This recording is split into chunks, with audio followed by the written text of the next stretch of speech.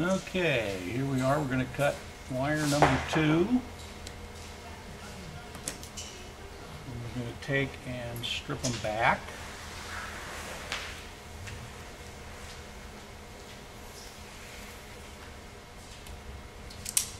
That works so sweet. What we're doing here is we're going into Use that station carefully, sir. Injector harness. And we are splicing into that the E85 kit right here. And we're running wires over. There you go. And so we have to take and splice into each one of these injector wires right here. That song may be too classy for me. Okay, now next step is Pretty classy song, you know. to take each of these wires, and they go this way. So the stripe goes back towards the ECM and the solid goes this direction. So we're going to strip that as well. Take and put these splices here. So the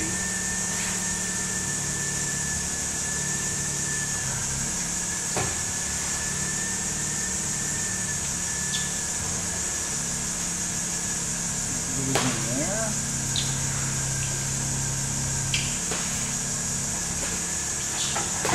And then we take the crimping tool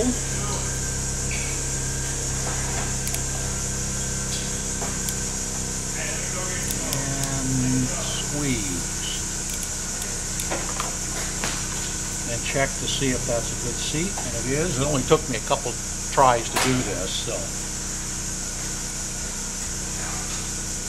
Then we take that, and we take the striped wire, goes back towards the ECM. Put that wire in there. And we take the crimping tool.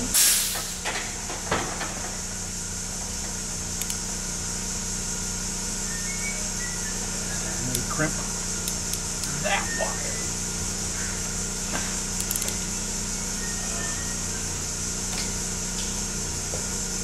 Like that. Okay, there's number 1. Then we do the same thing, go in the other direction. And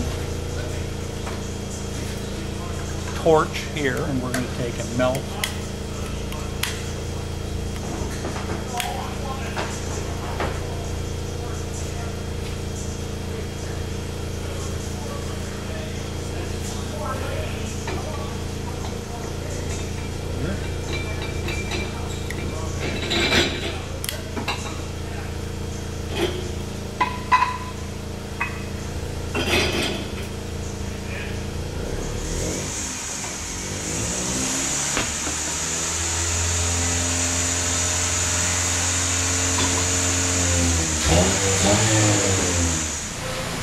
Okay, I'm now doing the very last of the clips here, very last of the caps. It'll go into the ECM on the car here, which should, on the truck engine, which should allow it to eventually run on E85 ethanol. So we're going to see how that goes, and hopefully it'll work. I'm learning a lot about how to cut crimp wires and splice them together using fancy crimping tools like this.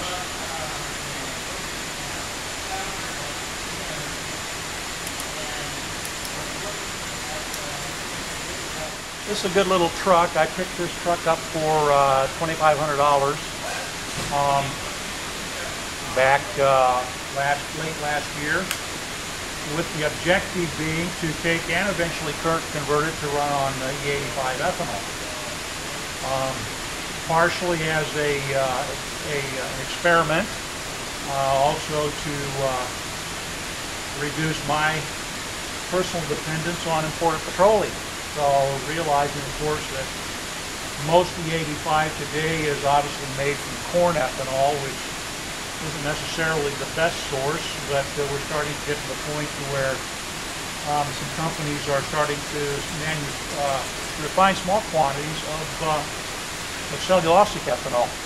And when we get to that point, then of course we've got a fuel that is not dependent on food-based crops, which I think is a good thing. And this is my mentor, Ben Carlson, who's making things nice and neat, taping it all up and getting ready to put everything back together.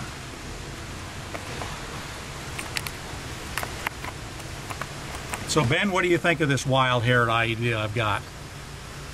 Well, I think it's definitely progress in the right direction. Now we just have to make sure the doggone thing works. Oh. I'm sure the module works by itself. If anything doesn't work, it might be the installation. Are you criticizing my installation? It's no criticizing at all. Well, I'm sure there's plenty of room for that. Okay, it's done. We've got it running. It's running actually amazingly smooth. Now we're still obviously on regular gasoline because I haven't put any E85 ethanol in it yet. That's my next stop. So we're going to run this for about another 10 minutes, and then we're going to take and go find us an E85 station someplace. We're advised to put in about half and half for the first tank or so. So we'll have, put in 4 or 5 gallons of regular fuel and, a complementary amount of E85 ethanol. After that, then, I'm told that we can go ahead and put in straight just E85 from that point on. So far, so good. And it's taken me, it's about a little over almost 3 hours now that I've been here between learning how to do things and putting it all back together again. So all in all, it's been a fun experience. So we'll continue to report and see how it goes. Thank you.